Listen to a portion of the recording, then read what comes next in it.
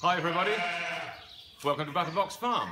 This is a short video for the great outdoors, just to show you all a little bit of what goes on here at lambing time.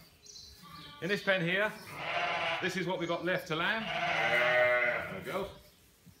So we're nearly done now, about less than 10% of the flock left. When they've lambed, they come into these pens.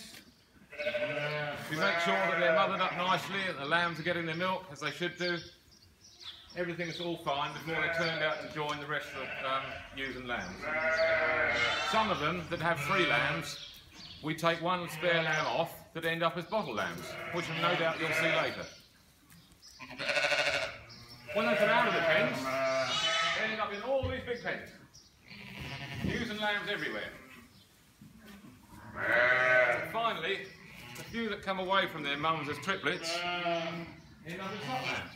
Or bottle lambs. And they come in here. And some of these will be coming to the great outdoors. There's 2 in particular, I think, John, I hope you'll appreciate. This one, which is a Portland cross that you've never had before, so that should be quite interesting for you.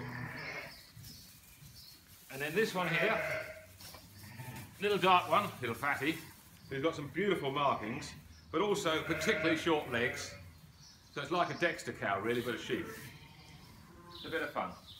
Anyway, the rest you can take your pick. Look forward to seeing you. Bye guys.